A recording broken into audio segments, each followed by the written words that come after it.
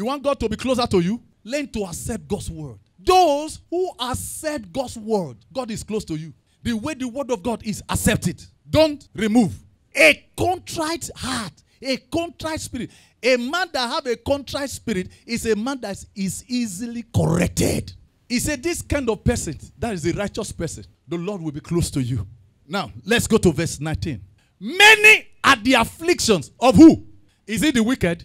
But who? The righteous. So no matter the storms in your life now, it will come down. All of them. Say all of them. Many are the afflictions. Affliction means the pain you go through. The problems you go through in life.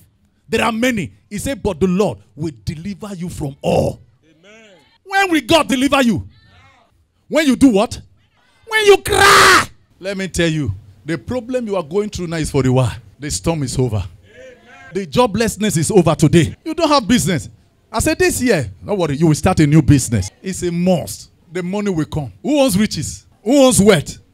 He will come. He said to give to the one that love him and fill your treasure. A treasury is where treasures are being kept. Say, my Father, fill my treasuries. Let God fill it for you. Is there anything you treasure more than money? Man of God, is there anything you treasure more than money? If you get money, why you go put down for bank? For safekeeping. Praise the Lord.